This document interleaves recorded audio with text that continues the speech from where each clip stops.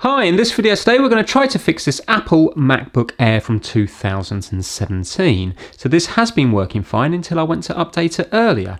Then when it went to restart, I walked away from it. I've come back expecting it to be updated and now I can't turn it on. So hopefully we might be able to get it working by just doing various different button combinations. So I thought I'd get the camera, start filming it because it may help other people out.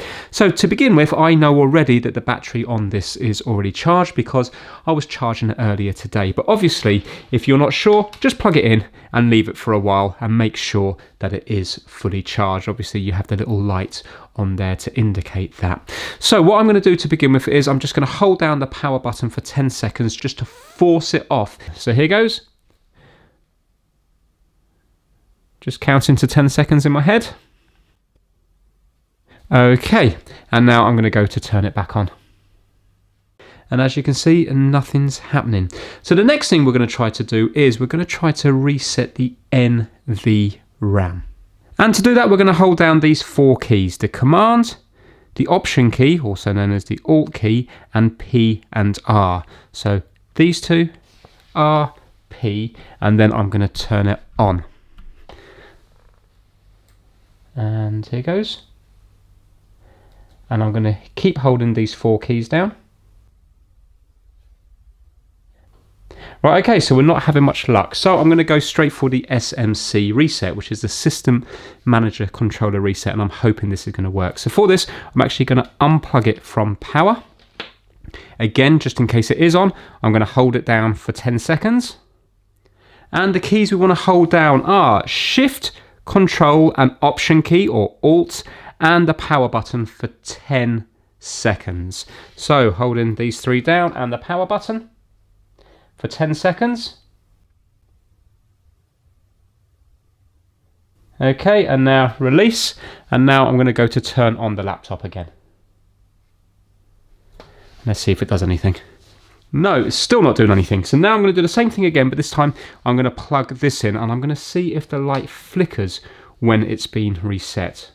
We're on orange at the moment. I'm going to let go. Yeah, it's gone to green. So it looks like it is doing something, but it's still not displaying. Right, what I'm going to do is I'm going to see if it's displaying on an external display in case I've got an issue with my screen or my backlight. What I have noticed is when I press the power button, I can actually hear it trying to start up. So you can just hear the fan spin just for a split second. So listen to this.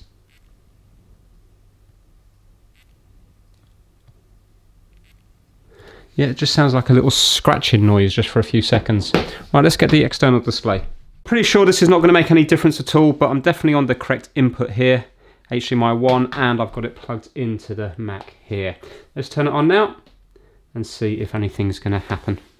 Nah, so it's not a display problem. The laptop itself is not turning on. No, right, let's try some other things. Right, so I'm plugged back in now and the power button's been held down again for 10 seconds. What I'm going to try now is recovery mode. So I'm going to hit the Command button and R and then turn the laptop on. So Command R and power button. And nothing's happening. I can just hear the fan moving ever so slightly when I do that. Right, now I'm going to do Alt or Options Command and R. And again, power.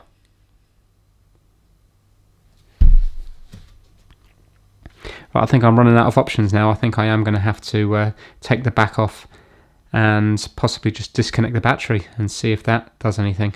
So we have 1, 2, 3, 4, 5, 6, 7, 8, 9, 10 screws around the back. Make sure you take note of the location of them because they are different from each other.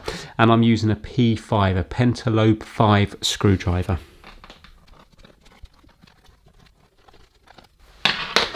Okay, now we're just going to lift it off like so. And here we have the battery here. So I'm just going to zoom in. Now yours will look different than this because this has had multiple repairs on it.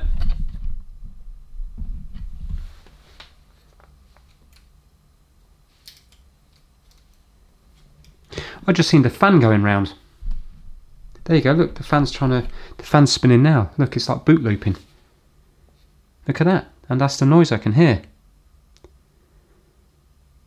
So even though I was pressing the power button down, it's not actually turning it fully off, is it?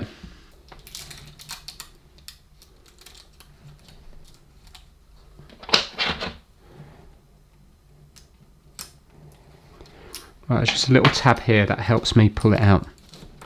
There we go. Right, now, it's not plugged into the power, and the battery's undone. So I'm just going to leave it disconnected now for a little while. In fact, what I can do is I can try to turn it on, and that should drain the power.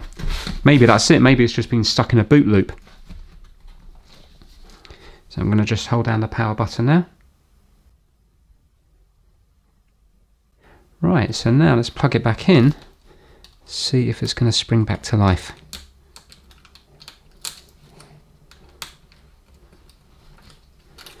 Right, we're in there.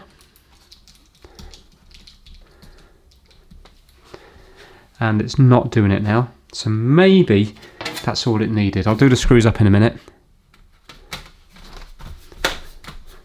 Let's just see if it's going to do anything.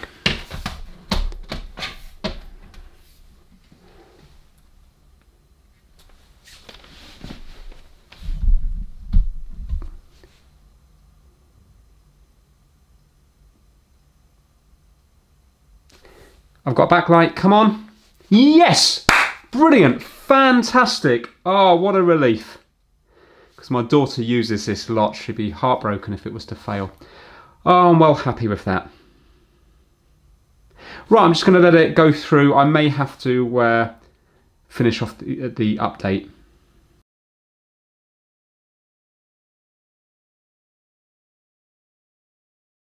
So here it is, and the update went through, and you can see there it is fully up to date, which is fantastic.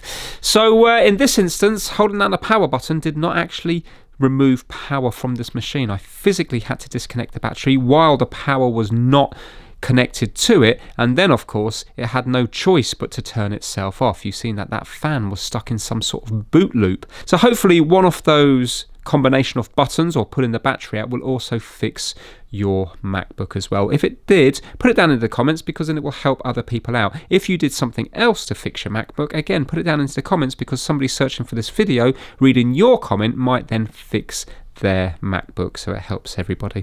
So if you enjoyed the video, give it a thumbs up, and I will see you all very soon. Take care, everyone.